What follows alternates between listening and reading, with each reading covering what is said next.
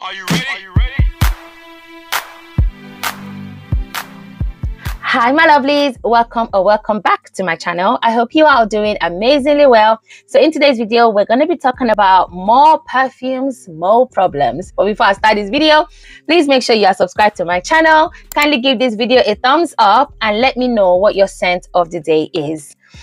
To be quite honest, I was just crying like an hour ago because the two videos that I filmed back to back, amazing video, great quality, everything went smoothly.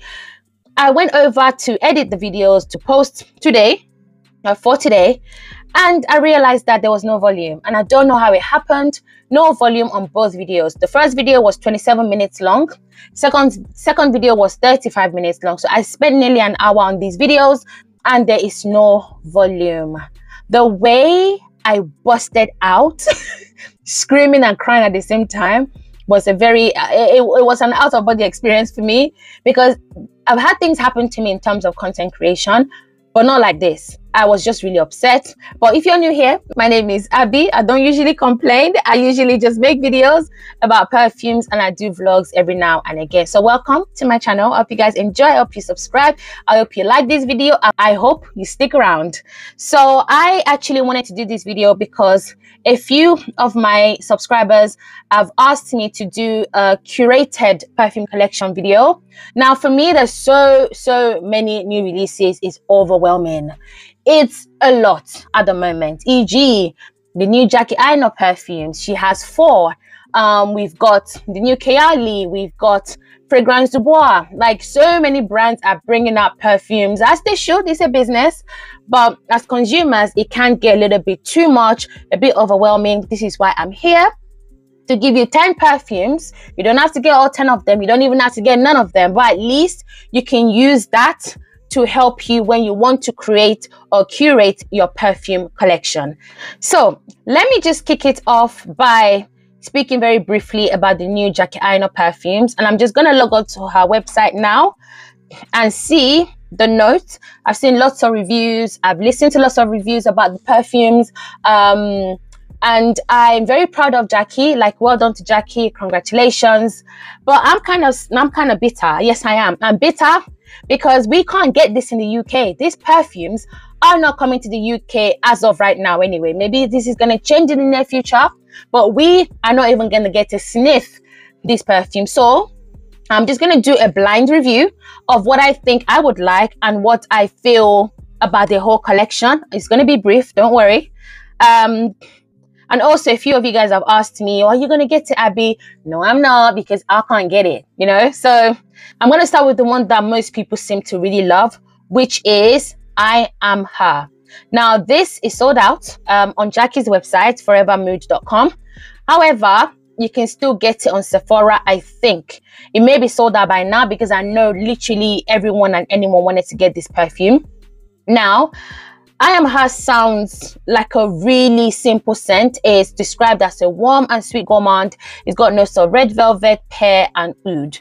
The packaging for me is okay, but it does remind me of the, you know, the Avon perfumes, Perceive. I'll leave a picture somewhere on the screen. Reminds me of that. So I'm not really sure about the originality of the packaging. Doesn't take anything away from me. I'm just not sure it's original enough for our first perfume. And to be honest, I would have liked her to release 1 and see how that goes instead of 4.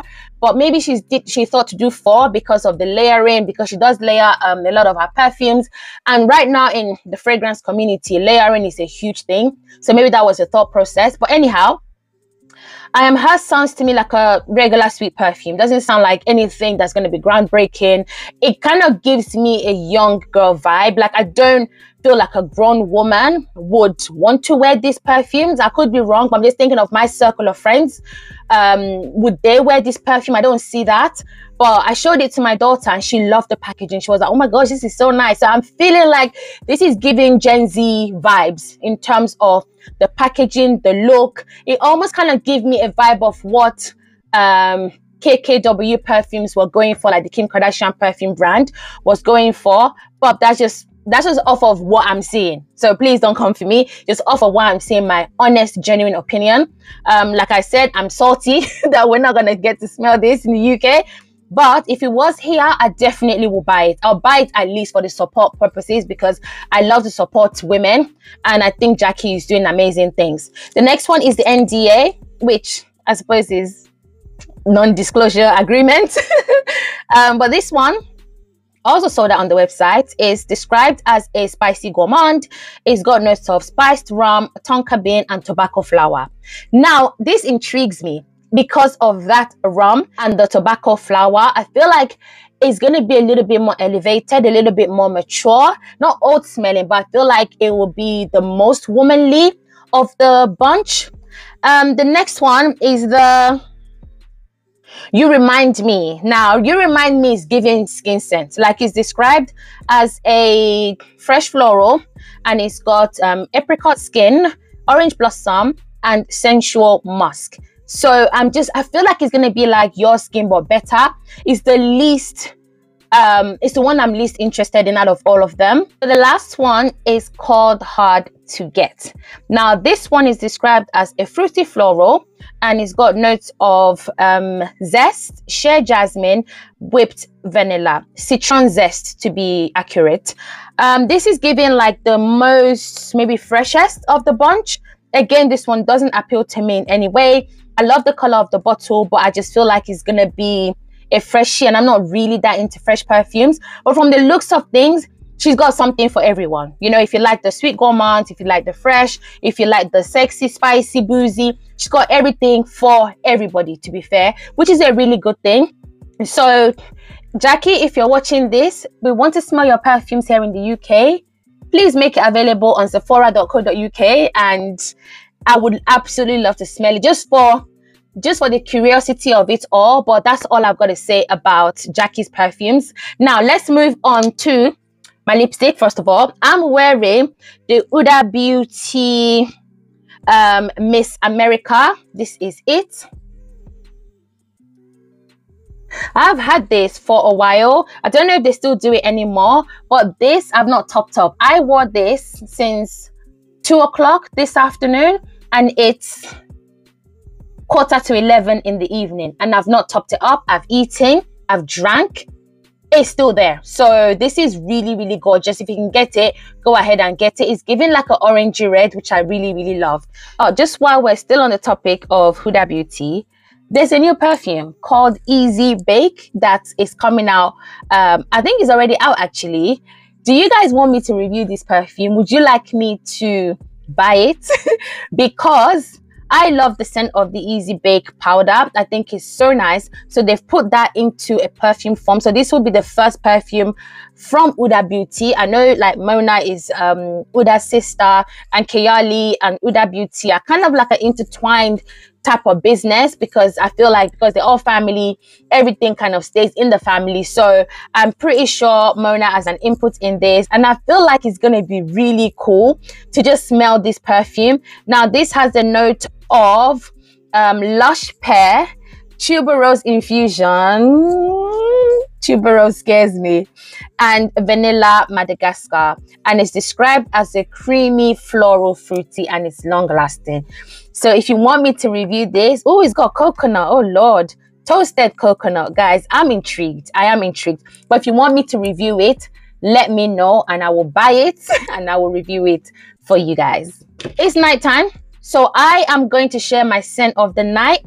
I'm gonna shower after this and I'm gonna go with my Sticky Dates by Lush, and then I'm gonna follow it up with my body scrub by Lush. It's also Sticky Dates. But check this out, guys, check this out. Look at the shimmer in there.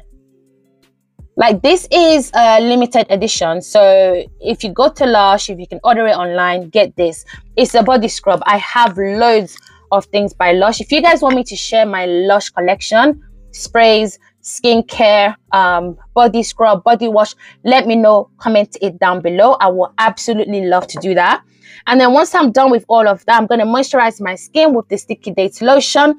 Another one that is a limited edition. Please run, don't walk, because If you like toffee, if you like vanilla, if you like caramel, if you like gourmand, but in the freshest, most lightest way, this is absolutely amazing. So once I've gone in with that, I'm just going to spray very lightly my Jardins de Misva.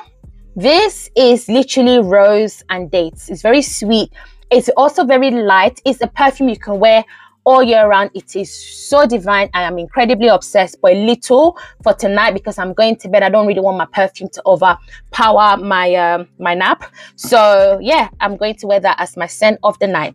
So let's move on to the perfumes. I feel like I'm going to split this into a 4 category.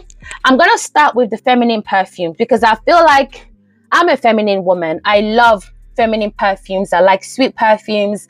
I just like fun, flirty, sexy type of perfumes. Now I've got 2 options here. I've got Oriana by Parfums de Marly. Now this is your citruses, chantilly cream, marshmallow, orange blossom, divine. Divine, so sweet and marshmallowy and cozy and comforting. At the same time, it's flirty. It's perfect for daily wear. It's perfect for a brunch date. It's perfect for a date night as well in the summertime. I highly recommend it. However, it's pricey. So if you wanted something a little bit cheaper, you can go for the Valentino Pink PP. Now this is very similar to Oriana, but it's more fruity floral, whereas this is more fruity floral with an edge, fruity floral with a bit of an attitude. It's more rounder, more just better, to be honest, but this is not that far behind. It's giving a sweet scent. It's very girly. It's very fun. The only thing that gets on my nerves, and this is such a tiny thing, but I just want to give you a little bit of a criticism, is this packaging. This right here, the sprayer, why is it black? Why couldn't it be pink? It just feels off. But I know it's a minute thing, but I'm really strange like that. I just feel like it doesn't belong to this bottle. But anyhow, if you like Oriana by Parfums de Marly, you're gonna love this. Fruity, feminine, sweet, amazing. So now we move on to a more tropical kind of scent, and I've got 2 options here for you. I have Soleil Blanc by Tom Ford, and I also have Iced Star by Mugler. Unfortunately, this one has been discontinued, but I'm still going to talk about it because I feel like some of you have this in your collection, and it's still possible to get this on a third-party website, maybe on eBay. Please do your research. But I feel like if you really want to find this, you probably would. This is literally pina colada in a bottle. This is pineapple and coconut. This perfume is so addictive. It's almost quite drinkable. I feel like you can wear this on a holiday, on a beach holiday, on a summer night, on a spring night. It's so amazing, and the longevity on this is literally all day long.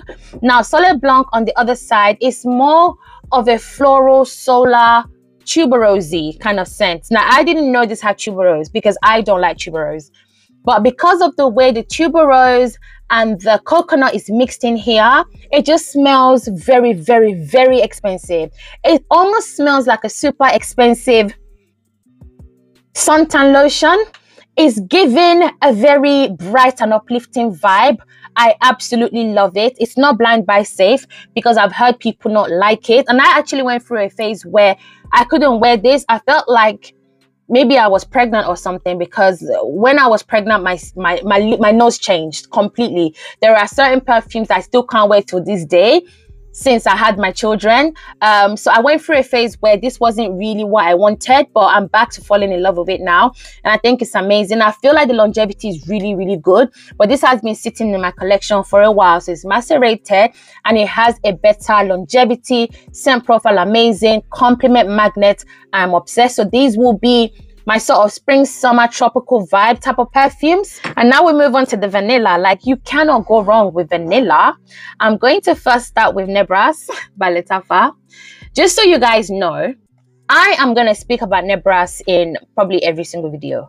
I couldn't believe this was a Middle Eastern perfume. Yes, maybe I'm shallow. I am just not a Middle Eastern perfume girl. And I know a lot of people here have jumped on that Middle Eastern bandwagon, and that's not me. The few Middle Eastern perfumes I have, I love. I want to explore, but I want to explore knowing that I'm going to actually wear the perfume, not just buy it and review it for the sake of use. I'm not about that life. You guys already know how I am. But Nebras, I have a backup bottle.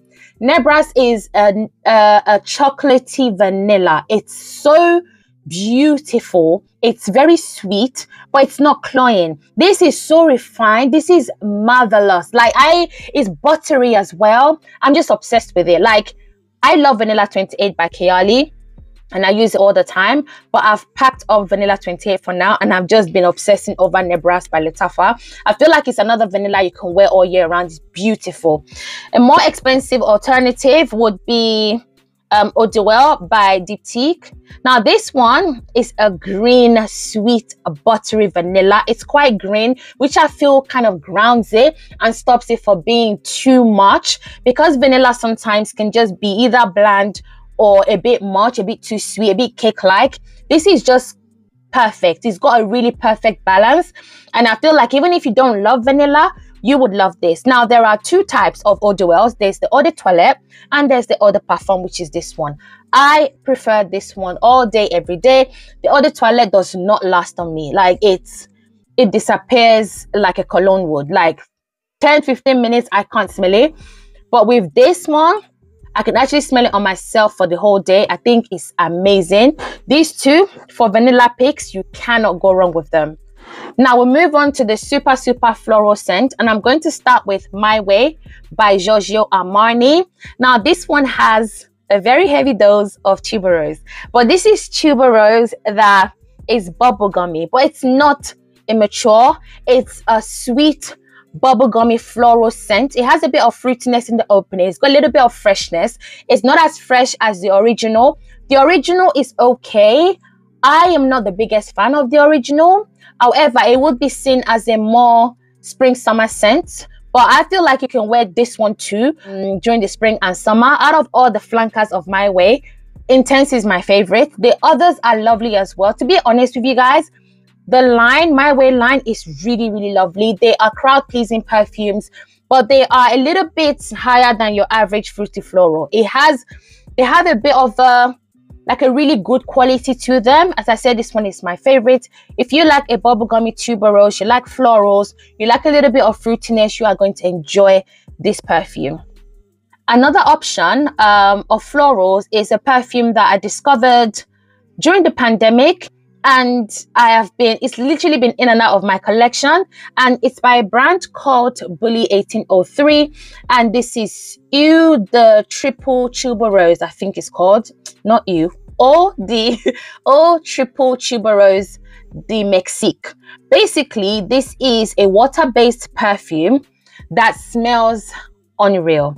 Now, if you like tuberose, but in the lightest, most prettiest form, together with vanilla, like a very simple, almost like bakery type of vanilla, and add a little bit of clove for a tiny spiciness to it to kind of zhuzh up the perfume, this is it. If you have sensitive skin, this is the perfume for you. This perfume comes up a milky, it looks milky when you spray it. Maybe I should actually show you guys. Right, so I've done it off camera, but I'll just show you anyway so you guys can see. You can see it's got like a milky texture to it, which I really like. It's different, isn't it? It's actually really different, but it's because it's a water-based perfume. Like, if you like a very sweet and addictive tuberose, this is definitely the perfume to get your nose on. If you've got sensitive skin, it's amazing. I love the way that this smells. Longevity on this is absolutely unreal. I got mine from Selfridges in store. I'm going to check if it's online. If it is, I will link it in my description box below, but if not, just leave the details on there. Maybe you can reach out to the brand directly and see if they can send it to you. But I really enjoy this perfume. So I've got 2 more perfumes to go, and we are doing the fruity perfumes. Now, kicking it off, actually finishing it off with Very Good Girl by Carolina Herrera. Listen to me, this is the best Very Good Girl. This is So beautiful. I love the bottle. Like, I feel like some people think this bottle is tacky. I really don't think so. I don't see the tackiness. It's just kind of sexy, in my opinion anyway. Now, if you like Delina by Perfumes de Mali, you are going to really love this, because this is Delina but friendly. Delina has that lychee rhubarb mix that just makes it so sour, but it's not like this in this perfume. Like, this has lychee as well. I believe there's rose, but you get a sweeter lychee, you get a juicier, fruitier, so much more friendlier and addictive lychee in the opening of this perfume. I believe the same perfumer made this, and Delina, not missing much. If you don't have Delina, you can just get this instead. It's much cheaper, super likable, perfect for this time of the year. This is literally an 8 to 10 hour perfume, and it does gather a lot of compliments. And last but not least is 𝐃𝐢𝐬𝐬𝐿 by Perfumes de Mali. Now, this one does not get spoken about a whole lot, and I don't know why. Like, I've had this perfume for maybe a couple of years and I've barely worn it, only because I'm so fixated on the Delinas. Like, I'm just stuck with the Delina perfumes. But I feel like this year I'm definitely going to give my attention to 𝐃𝐢𝐬𝐬𝐿. Now, this is your frangipani, it's got a little bit of rose. It does have tonka bean in the base. You get red berries, I think, and plum. You get a lot of those tropical type notes that just makes this stand out from the crowd. I love this. It's perfect for this time of the year. I would not touch 𝐃𝐢𝐬𝐬𝐿 if it's not spring and summer. It just gives that bright, uplifting, fresh amazingness that I love about this perfume, and I feel like it doesn't get enough accolades. But this year and beyond, I'm definitely going to wear this perfume a whole lot. The weather is getting warmer here in London. Fingers crossed it stays that way. If it does, I'm definitely wearing 𝐃𝐢𝐬𝐬𝐿 to work like this week. I think is absolutely divine. So my lovelies, that is it for today's video. Thank you so much for watching. Comment down below your absolute favorite from this list. Like, what perfume is your favorite, or which one intrigues you the most? Comment it all down below. Thank you once again for watching. Please don't forget to comment, like, and subscribe, and I cannot wait to see you guys in my next video. Bye.